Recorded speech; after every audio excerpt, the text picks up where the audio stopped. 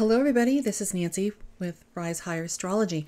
Today I'm going to share something really fun with you. So you can try this on your own and see if this works for you.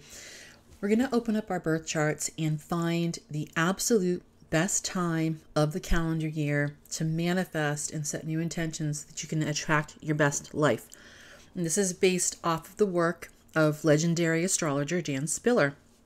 Now Jan passed away in January of 2016, but while she was here, she was a faculty member of the American Federation of Astrologers, and she also wrote several best-selling books from Simon & Schuster on astrology, including her most famous work, Astrology of the Soul, which is largely about the North Node of destiny and the important role it plays in determining your life's mission.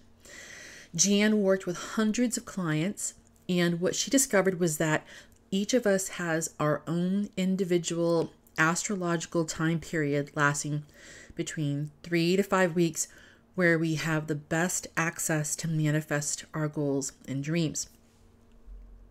This is going to be different for each person based on the time and location of birth, but Jan kept track of this information throughout the years, and she even practiced this with herself.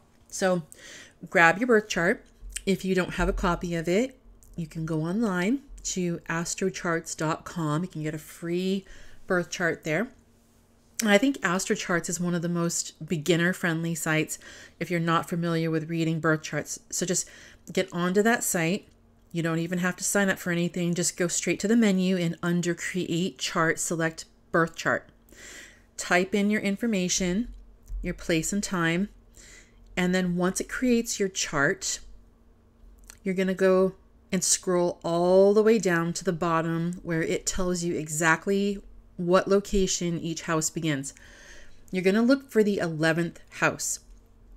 So when the sun transits your 11th house, this marks the beginning of your astrological golden window of opportunity. So for me, my 11th house begins at 5 degrees of Cancer.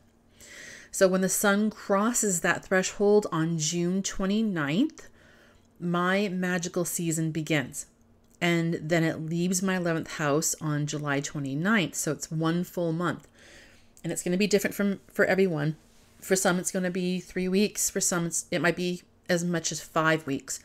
So according to Jan, if there is a new moon happening during your golden window time frame, this is an added bonus for manifesting. So you can write down your goals and intentions during this time.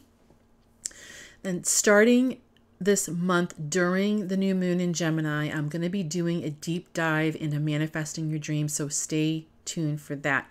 So in the comments below, let me know when your golden window of opportunity is according to your birth chart. Have a great day.